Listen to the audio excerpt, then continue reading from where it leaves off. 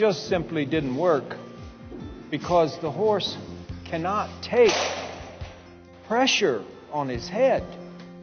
Of all the lessons on my online university, Bob, to load in a trailer, should be number one.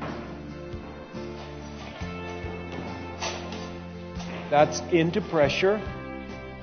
Loading is generally the favorite segment of the night of demonstrations that I do.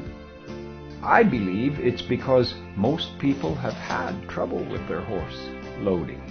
We're just sneaking now. Maybe this thing will be okay if I just sneak on it.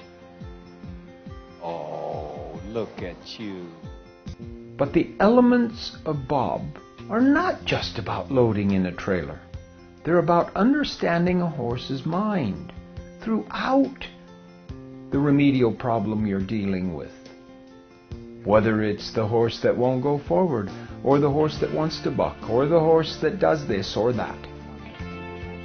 Watch Bob intently and try to learn everything he's teaching you. Bob, the trailer loader.